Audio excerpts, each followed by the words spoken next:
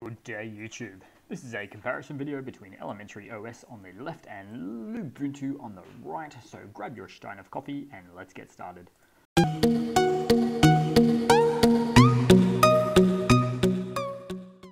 Okay, so starting off on the left hand side we've got the elementary OS here and Lubuntu 20.10 on the right.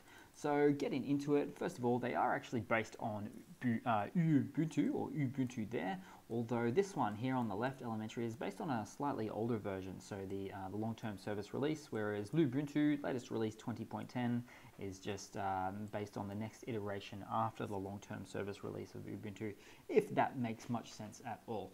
Now, moving on, they are both point releases, so they are updated every 6 months or so. They do have different desktop environments, so we've got the in-house homegrown Pantheon desktop environment, a little bit macOS there, as you can see. Whereas on the right-hand side, we've got the Lubuntu. It used to be based on LXDE. These days, it's based on the LXQT desktop environments, or should I say toolkit there. So, yeah, nice and built from the ground up, essentially. Very lightweight there. The file managers are a little bit different as well. Now we've got the in-house Gala file manager here, but they will look a little bit the same. We do have on the Lubuntu side the the PC Man FM file manager, really lightweight, quite basic, but you know, still does most of the things you'd want it to do.